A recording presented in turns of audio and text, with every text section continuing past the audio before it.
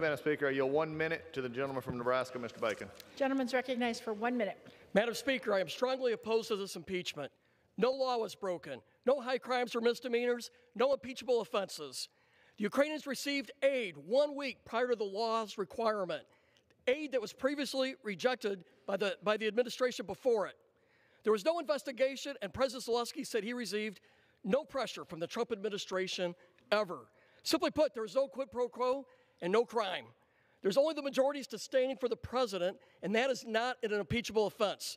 The elections are in 10 months, but the majority doesn't trust the American people.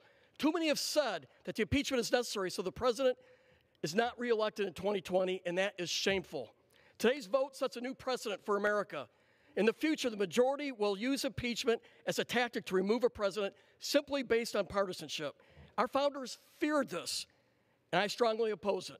I want my statement to be in the record for the end of time to show I was on the side of the Constitution, that I opposed the majority taking down a duly elected president who committed no crime, and I defended the truth. Madam Speaker, I yield.